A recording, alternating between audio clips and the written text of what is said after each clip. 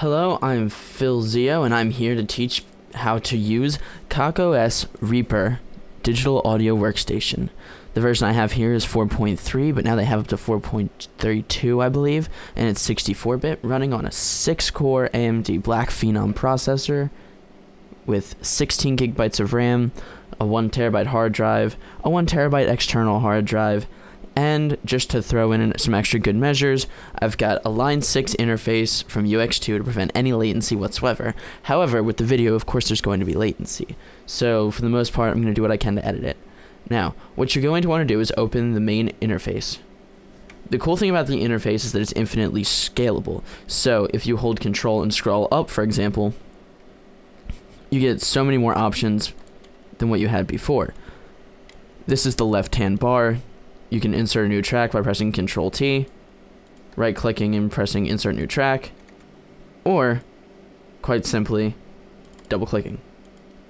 Now what I have is right now open 5 different tracks. So, Control, scroll, and there you go, resized. Now, before you do that, if you have anything open from before, you're going to want to go open a new project, as I'm sure you're aware. Don't save this project unless it was something really important that you didn't have saved for any reason, and create a new track. Now, if you're new to this, you're going to want to go to Options, check out the Preferences, and Themes. I've got a ton of themes. And see, under the General Options menu, you're going to get prompted on languages. I'm going to assume you want English. UI tweaks, those are really advanced. Path settings, default paths for recordings, default paths for renders. You may want that if you're trying to save to a different drive at all times to cut down on space used. Projects, all this is default stuff. Defaults. And here's where we're getting into the good part, the audio settings.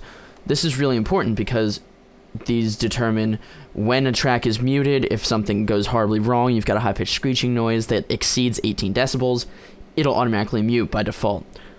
Also, the devices menu. It's a sub-menu underneath the audio menu. You're going to want to see what drivers you're using. Wave out, Wasapi, WDM, kernel streaming, etc.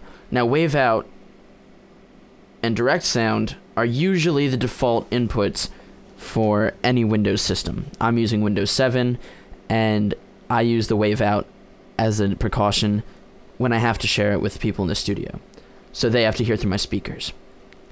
I use ASIO as a low latency audio kernel to prevent any latency or glitching because it's a much more stable system. Now, I have it set as a specialized kernel that came with the Line 6 UX2 that also came with PodFarm, which is an amazing piece of software that I'm going to be demonstrating today as well. You're going to get to see it, but I'm not really going to be teaching anybody how to use it. Now, what's cool about it is you get to choose each individual device send. Now, a send is really cool. As you can see, these are the volume meters for my vocals right now. I have it run through a comped vocal setting, and I have the input set to microphone 1. There are numerous different ports on this UX2. It comes default with an instrument port, 2 of them, 1 for padding, and 2 microphone ports that can be used in conjunction for stereo. I use that for drums. A line 1, a line 2, and a line stereo, so you can use possibly 2 different guitar chords in conjunction, or any number of inputs. So, what you're going to notice is there's these things called sends. A send is where you go, it's essentially an output from one place to another. So sends 1 and 2 are tone A. They're where you're getting the comped vocals. Sends 3 and 4 are getting the dry input. I just pressed 18 dB, so now you can see it just got excessively loud. You can't hear it because I have it set to just dry direct from the system. However, it's cool to see that these buttons can actually make a difference. Now, what we're going to do is, with the dry sends, I'm going to press record and enable this to be set by the UX2 driver, and as you can see, it's detecting the volume perfectly. Now I could set it to mono, left channel, mono, right channel, which in a stereo setup would actually make a difference, or I can make it stereo, which, as this is mono, won't make any difference whatsoever. So in order to get started, you have to record a track, right? That's how you make music. You have to arm a track for recording. You can name it anything by double-clicking on the little gray area next to it. I'm going to call this Vox1. IOs are inputs, receives, sends, and this is really complicated stuff. I use it for MIDIs, like using vocoders, but that's with a keyboard and a MIDI setup. That would be for a different day if I ever choose to do that.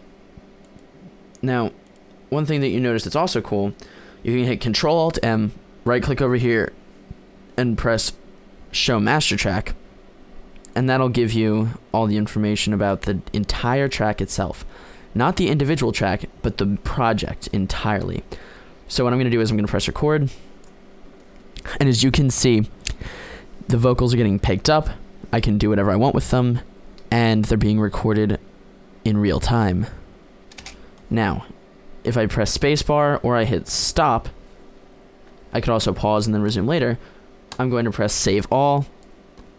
The hotkey for recording is Control R. Or I can just press the big red button.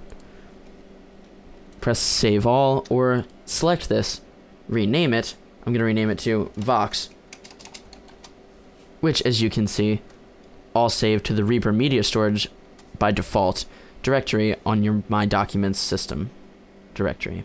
So, these are all the project files saved for this song. So if you want to go in and change which defaults are saved where, you can do that later. I'm just going to save all, not going to rename anything, not going to do anything like that, and I'm just going to show you. When you play, you can choose to record monitor, which is going to cause an awkward stereo effect in your ears, and you're going to be able to hear yourself as you talk, or play the instrument as you're doing it. Record monitoring basically meaning you're able to hear what you're recording in real time as it's being recorded. I use that for guitar and etc. things when I'm plugged direct in, and I have to use it.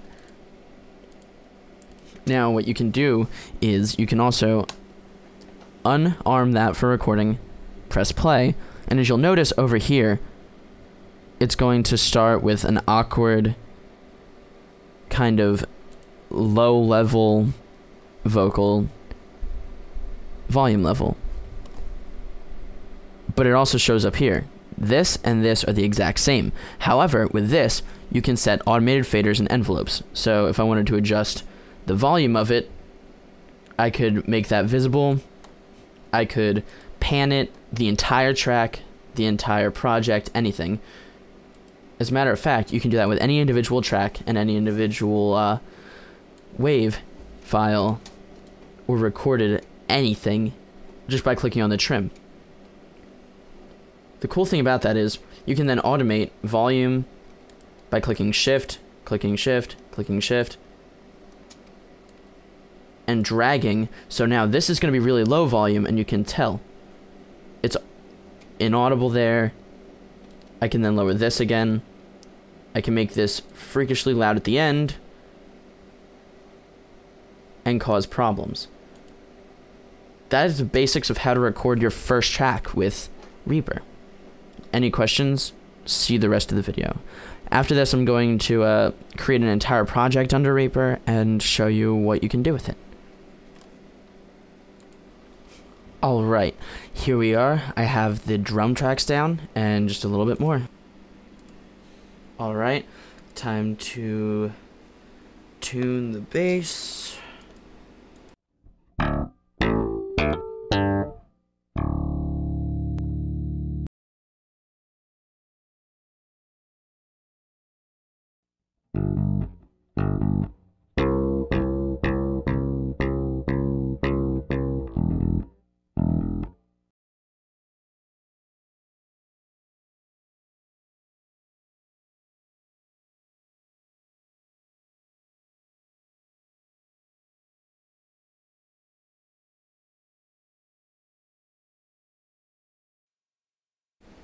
Now on to the vocals and the guitar. Just a little bit left. As you can see, I just finished the bass line. I'm going to do something now that's pretty cool. I'm going to save the project, now called Demo Project. Use Pod Farm. This is the effects area. Here you can sidechain plugins, you can stack plugins, and load effects chains. Now, I could use the metalcore bass effects chain and see how that sounds. Remove this pod farm. And see, I've got my compressor, endorphin. I've got pod farm, which has a custom tone called ink base metal that I made. And those are the effects. I've also got effects for a virtual instrument for a drum machine called Addictive Drums. The preset is Metal Lick. So this is going to be a metal song, and on to the guitar.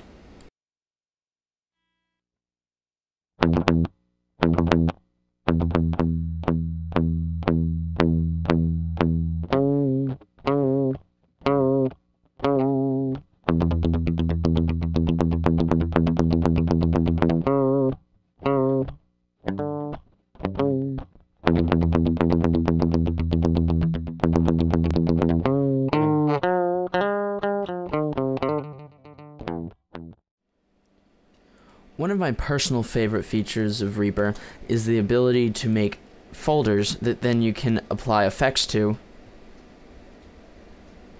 that will then distribute that effect among the individual tracks as if they were a single track, but they're not. So you can put a whole bunch of tracks under this one folder and then add the same level of compression or the same level of limiting and EQ it all together if you want, or just run it through a transparent compressor or something along those lines that you just want things to sound the same in that general folder. For example, you can throw all the drums under one form of limiting. I wouldn't recommend it because that may not be the best for every situation. However, you can do it. Also, you can create tracks under that, make them the last track, record into it, and have the same level of effects placed without really creating a new track and applying all the same effects to it. This will do that automatically. Now then, onto the recorded vocals, and that'll be the last part. Alright, now, for all intents and purposes, I'm done this song. In order to make a rough cut of it, I go to save the project, first of all, with Control S, and then I go and render it, because based on the project settings, it'll have a specific set of things to render to. My first choice is a sample rate of 48 kilohertz, stereo channels, and full speed offline rendering. I don't want to resample it unless I absolutely have to. I'm going to choose to use an MP3. This can also export to WAV, an Apple file, a CD image to burn to a CD, a whole bunch of other ones, FLAC, which is the free and lossless audio codec, MP3, everybody knows MP3, OGG Vorbis, open source for the win, and video files. You can even make it a GIF if you want to. You can also make it a wave pack to put in certain games such as Unreal Tournament, I think, and anything pretty much by id Software. So, I'm going to choose the maximum bitrate or quality, and I'm going to render one file to my desktop, known as the demo project. I mixed it with a compressor set to loud and punchy settings, so the whole thing should look like this. Your file is going to be a lot different. I just wanted mine to be loud and dramatic. Now then, to play the end for you. Thank you for listening, and I hope you had a good day.